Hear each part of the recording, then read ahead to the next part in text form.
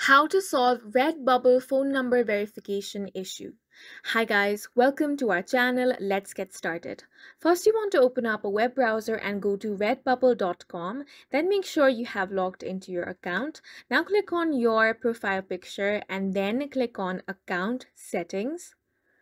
Once you click on this option, you're going to find Edit Payment Details here. So click on that option and then scroll down to find Phone Number.